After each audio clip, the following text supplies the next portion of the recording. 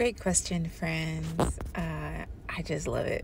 But anyways, when you're cleansing to heal or you're on a detox, you're not doing some quick thing to lose a couple pounds of water weight because you need your stomach to go down because you're going on vacation. Not that type of cleanse, okay?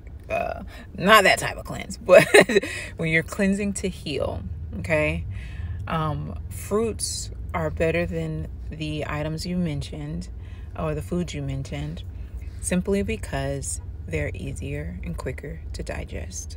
Okay, because when you're cleansing to heal, you're detoxing, you want your body to use its energy to work on what it needs to work on in your body, right?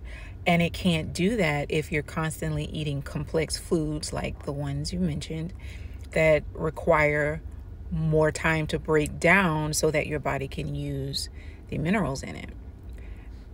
And fruits are just very cleansing. They're very healing. They're astringent, so they're going to help you move lymph. They're going to help you open up your kidneys. And then you add those herbs, baby, and it turns it all the way up, like 100%.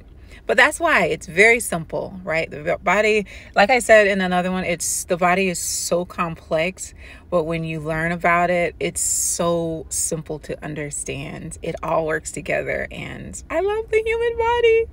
I'm a nerd. But thank you for asking. I hope that helps.